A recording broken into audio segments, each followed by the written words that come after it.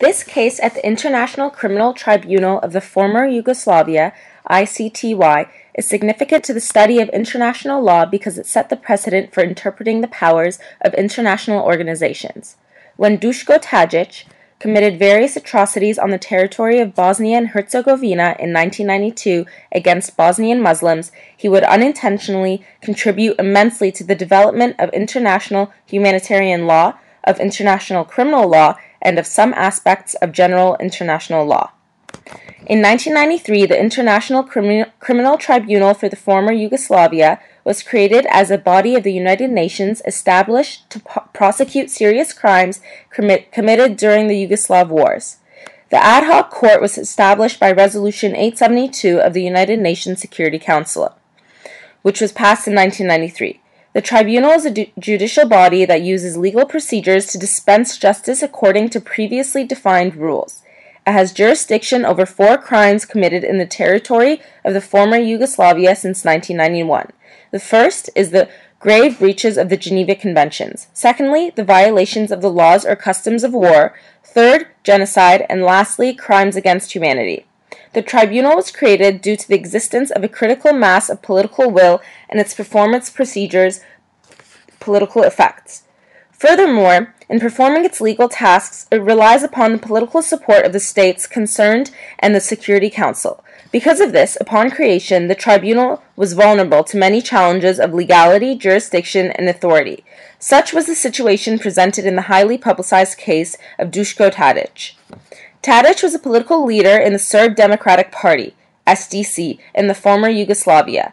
The indictment alleged that Tadic was the principal authority in the seizure, murder, and maltreatment of Bosnian Muslims and Croats in the Prijedor municipality, both within and outside a number of infamous prison camps. These attacks are known as the Prijedor massacre, which was the ethnic cleansing of 14,000 Bosnian civilians, the second largest massacre committed during the Bosnian War. Due to these actions, Tadic was charged with 12 accounts of crimes against humanity and 10 violations of the customs of war in accordance with the Geneva Convention. In the original case, his defense contested the Security Council's power to determine whether the situation in the former Yugoslavia constituted a threat to the peace. Tadic argued in favor of upholding the principle of state sovereignty, most importantly expressed in his challenge to the ICTY's jurisdiction and also its primacy over national courts. When the trial chamber decided that the Security Council did have the power to determine the nature of the case, Tadic next went to the appeals chamber to contest this decision based on challenging the validity and jurisdiction of the ICTY. Tadic claimed that the United Nations Security Council did not have the authority to establish an ad hoc tribunal, thus disputing the legality of the ICTY's ruling. The question then became whether the UN Security Council could exercise a wide margin of discretion in choosing the course of action to deal with the case at hand. The final decision. The diverse responses of the trial chamber and appeals chamber in the Tadic jurisdictional decision shows the contested propositions regarding the reviewability of Security Council decisions posed by the creation of the tribunal. The trial chamber in Tadic concluded that it did not have jurisdiction to review the action taken by the Security Council.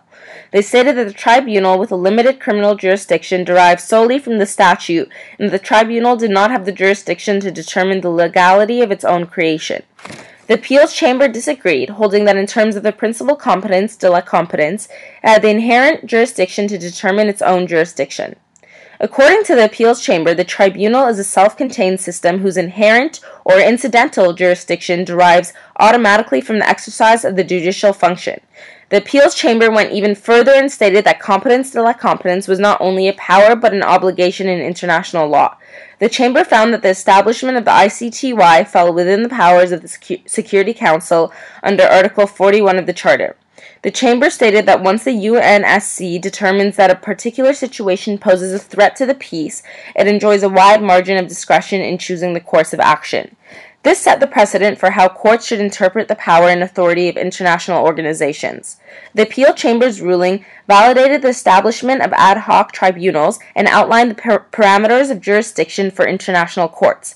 Therefore, in legitimizing the ICTY, Prosecutor V. Tadic paved the road for the International Criminal Tribunal for Rwanda in 1994, and eventually the establishment of the International Criminal Court in 1998, creating the international legal system that we function within today.